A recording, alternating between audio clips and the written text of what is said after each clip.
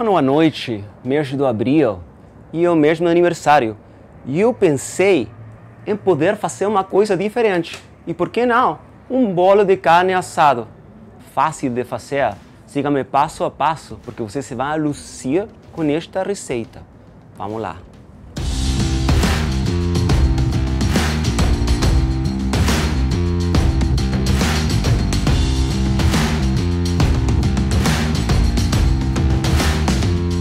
Os ingredientes para o bolo da carne são os seguintes.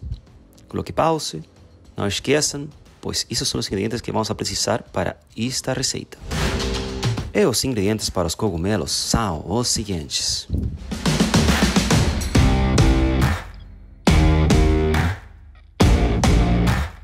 Então, o primeiro passo é picar a cebola para a nossa cebola caramelizada.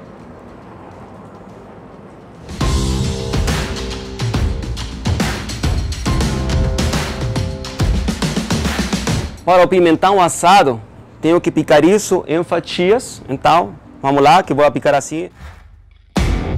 Vamos já colocar aqui os pimentões na grelha. Vamos deixar que se assem um pouquinho, um par de minutinhos, vamos dando volta, para que fiquem assados e perfeitos para poder rechear nossa carne.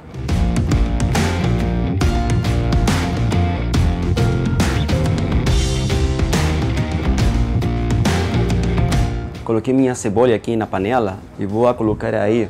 Coloquei lenha. Primeira coisa, colocar azeite de oliva. Sejam bem abundantes, porque como vai ficar a caramelizada, precisamos pegar uns 8 segundos de azeite de oliva.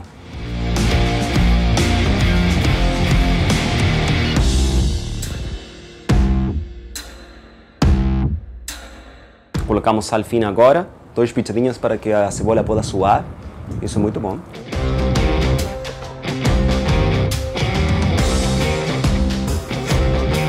Agora, açúcar mascavo. Colocamos tipo assim 100 gramas. Isso sei lá, serão umas 8 pitadinhas. Para que fique caramelizado, temos que colocar várias pitadas. Então eu acho que 8 pitadas está bom.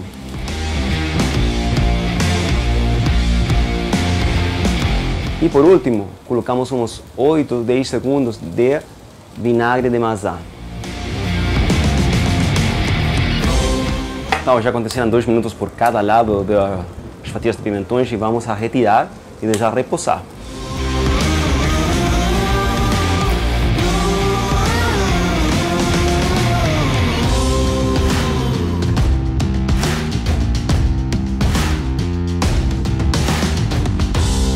A ideia da cebola caramelizada é que aí agora pode reduzir o azeite junto com o açúcar.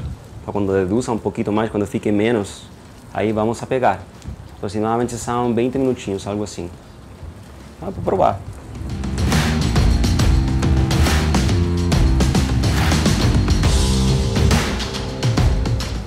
Agora que a cebola já está fazendo, vamos aproveitar de fazer nossos bifes de vazio. Então, aquilo que vamos a fazer agora é simplesmente selhar por um lado cada um, fogo forte, tipo assim 3 minutos. A ideia é que poder se selhe e depois de isso por dentro não vai ficar cru. Então, quando depois unamos esses cortes, vai ser mais fácil de fazer, e isso é a ideia.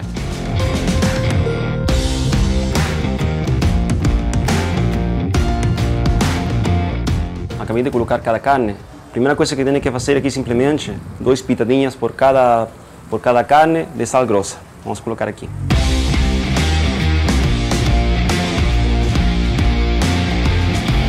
É importante que a cebola caramelizada vocês vão tentar revoltar cada 5 minutinhos, pois o que acontece? Se você deixa assim mais, a cebola vai ficar pegada embaixo e pode queimar. Então, tenham olho com isso, vão revoltando cada 5 minutinhos, 6 minutinhos, tipo assim. Se vocês têm um colher, melhor ainda. Aconteceram 3 minutinhos, agora vou virar a carne, vou deixar aqui e vou deixar repousar para poder fazer aqui nosso bolo.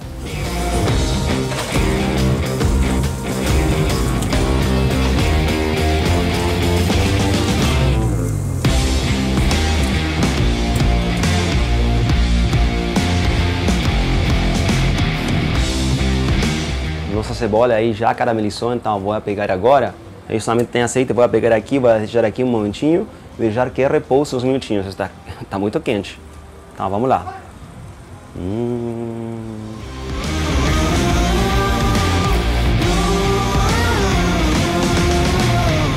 Já repousou a carnezinha, agora que vamos fazer é o bolo, o recheio. Primeira coisa que eu vou colocar aqui são esses palitos, como que se fala palitos? Colocar palitos até a metade aqui, por que razão? Depois eu vou abrir assim, toc, e vou começar a rechear. Então primeiro você tem que colocar palitos aí, pode colocar também fio de algodão, mas isso é mais fácil. Aí, e depois o recheio. Vou mostrar agora.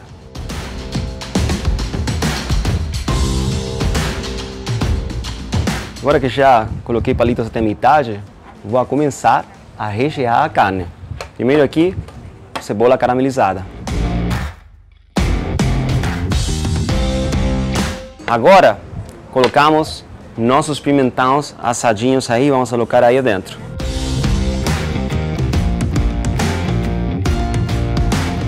Vamos rechear com queijo prato, a última coisa, e depois terminamos aí colocando os palitos.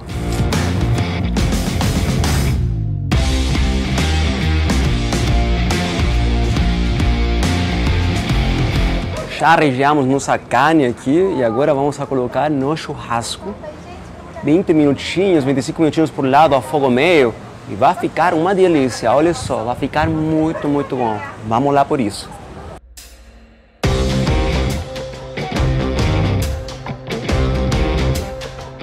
Vamos colocar 2 pitadinhas de sal por cada lado. E como eu falei, 20, 25 minutos por lado, fogo meio, 6 segundos a mão. Como está aí? Vamos colocar agora.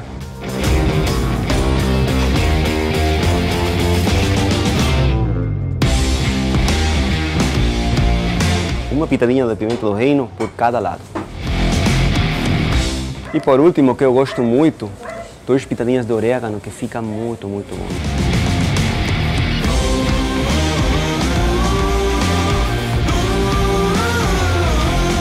Já aconteceram 25, 30 minutinhos, agora vamos a virar a carne, colocar 2 pitadinhas mais de sal, mesmo processo que eu fiz, e aí esperamos entre 20 e 25 minutos, fica pronta para poder cortar.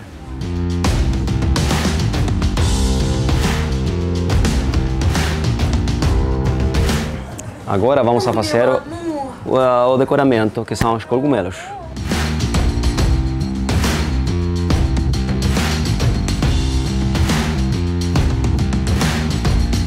Primeira coisa, coloquem aqui a faca, cortam aí e depois, com um colher, o que tem que fazer é raspar um pouquinho e levemente raspam aí o cogumelo. 2000 years later. Então assim fica como uma concha de cogumelo. E o que você pode fazer com isso é que você vai poder colocar mais recheio, é isso.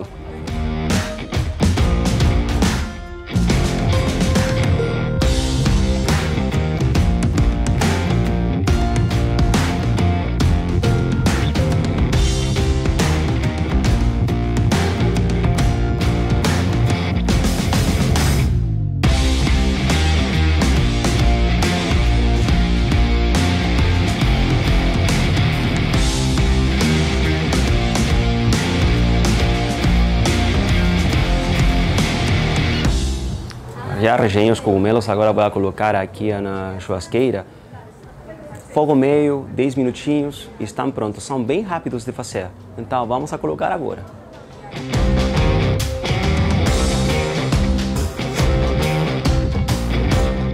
Já aconteceram entre 20 e 25 minutinhos. Vou pegar a carne, vou colocar aqui, deixar repousar 3 minutinhos para que fique um pouquinho menos quente, os sucos se esparçam e daí vou cortar e chamar a galera.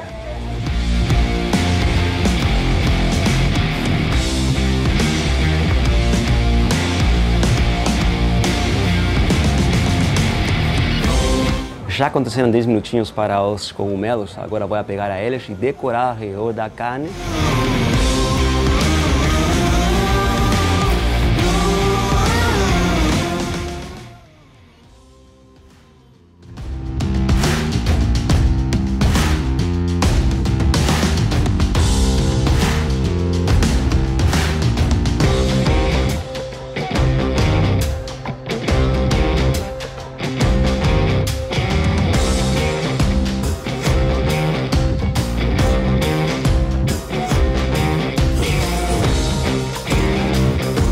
Agora é a hora de verdade.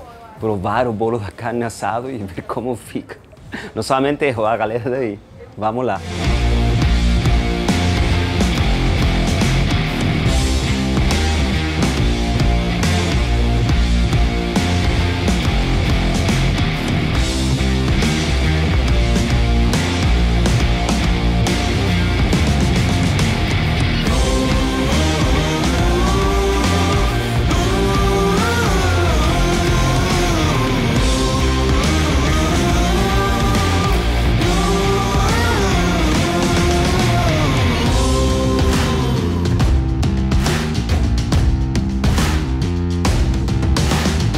Se vocês curtiram o vídeo, por favor, não esqueçam de inscrever-se no meu canal, de curtir aí, falem com seus amigos para que possam ver a receita, muito boa. Se vocês quiserem uma nova coisa, escrevam aí embaixo um feedback que vocês quiserem e cada semana eu vou estar fazendo um novo vídeo.